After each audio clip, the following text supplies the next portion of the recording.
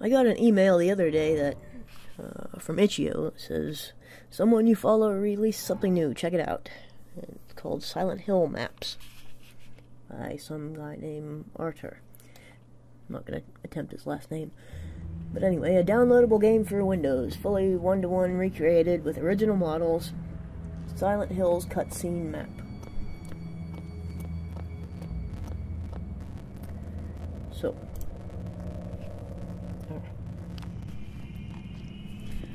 So what I had in the left corner was this fellow's Itch.io page, which I will link to in this description. And now in the upper right, I'm showing the end trailer thing after you beat PT, and it's revealed that it's related to Silent Hill. I'm showing this for comparison, but this playable thing here is in first person, so we don't get to see the Norman Reedus model. There are various graphics levels, low, medium, high, ultra, and you can tweak the mouse camera movement speed and the brightness in the menu also. I've seen it suggested that it's so detailed, you were probably meant to walk around in this area.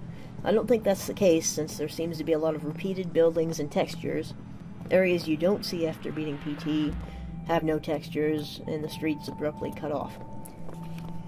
What is more likely is they just put a lot of effort into making this area that we don't even see for very long, so that it looks awesome and realistic. Why? Because PT took place in a hallway, and showing us the outdoors is a nice change from that, however nice that hallway looked. It gives us the idea of expanded possibilities. The lighting and the fog and mist textures are really cool here.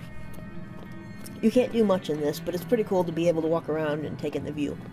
I guess the guy is another person who recreated PT for computers, but either it was taken down by Konami or he took it down himself willingly. But I guess you can still get it if you subscribe to his Patreon. Anyway, I appreciate his doing this. I already have a bunch of PT clones, so I'm less interested in that.